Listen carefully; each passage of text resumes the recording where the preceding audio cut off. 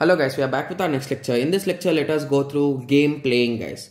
So I hope everyone plays many games, right? In computers, you'll be playing chess. Like basically, I'm talking about the multiplayer games. So one is the original human being and on the other side, the computer plays.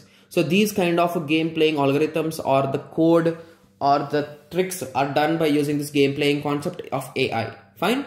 Like chess, Ludo with the computer, guys. Okay, so in that way, so game playing is an important domain of artificial intelligence. Yes, games does not require much knowledge. The only knowledge we need to provide is the rules, legal moves and conditions of winning and losing. Okay, so if you take a small example of XOX, so basically what are the rules here, guys? You can place anywhere if it is empty. If it is already occupied, you cannot place there, right? So that's the first rule, and the first one to complete the diagonal or row or column will be the winner with the same symbol. Note that. Fine. So the chances will be given one after the other. Player 1, player 2, player 1, player 2, in that way. So these are the rules and legal moves. Legal moves you will be finding in chess, guys. Like horse will be going in an L shape. Like that. Fine. Okay.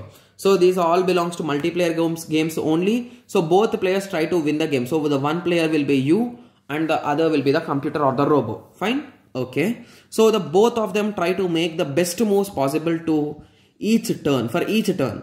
Search techniques like BFS may not be efficient. So BFS and all those things will take a bit long time, right? So that is the reason why they are not so used in these kind of things.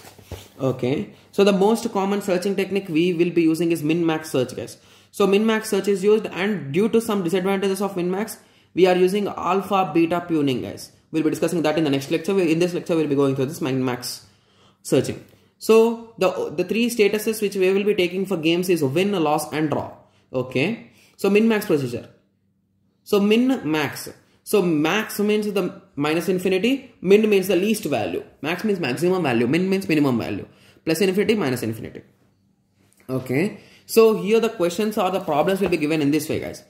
Okay, so he may give the max min values or not. So here max and min are nothing but the players, guys. Player 1, player 2, player 1, player 2, like that. Okay, so once we are going through the problem theory, you will be having a clear idea. Don't worry, guys. So min max algorithm is a recursive or backtracking algorithm which is used for decision making and game theory. So these algorithm is used in decision making and game theory. It provides an optimal move for each and every player, assuming that the opponent is playing optimal. So we will be making the best moves, guys, to win the game. Okay. So min-max algorithm is mostly used for games such as chess, tic-tac-toe, checkers, various multiplayer games. So please note that this is here I wrote, guys. Here one player will be the max and the other player will be the min. So min and max assume the names of the players, guys. Guys, this problem or this method is really simple, guys. Please understand the concept. It's really easy. So both competes and tries to win. So min and max. So here min selects the minimized value and max selects the maximized value. So if you observe here, the names of the min, max and all those things may be given or may not be given. So you'll be starting from bottom, guys. So here initially you will be applying something like depth first search to reach till here. So from here you'll be starting the game. So initially remember that if he didn't give the things, initially start with max and alternately write min, max, min, max, max, min, like that. Fine. So we are here. So above that we are having the max layer. So we will be taking the maximum value. So the step 1 will be max of these to calculate 4. Max of these to calculate 6. Max of these two. Remember, if both are negative, the least negative value, minus 3. So according to me, I'll be assuming like that, guys. According to you, that's minus 3 only, right? So okay. So from these two, which is maximum 7. So in the first step, you'll be calculating them. And you will be taking those values to the above layer. So you will be drawing an arrow in the downward direction. So 4 came here, 6 came here, minus 3 came here, 7 came here. Fine. So now from these values, you will be taking the minimum values. So min of 4 and 6, min of minus 3 and 7. Here we will be getting 4 and here we will be getting 3. So the arrow will be here, arrow will be here. Okay. So let us draw it. Okay. So we have just drawn it. So you can write the step by step, guys. So after that, we will be taking the maximum, right? So maximum of these two, it is 4, nothing but 4. So the best path to follow to win the game is A to B, B to D, D to I.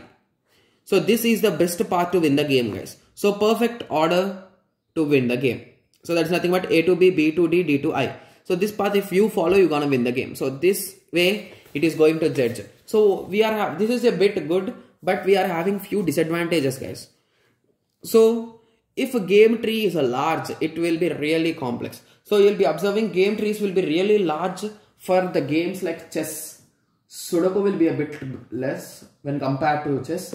Chess will be having really a big tree, guys, if you draw or use this method. So like in chess, and each node is checked one after the other, that will be a huge issue.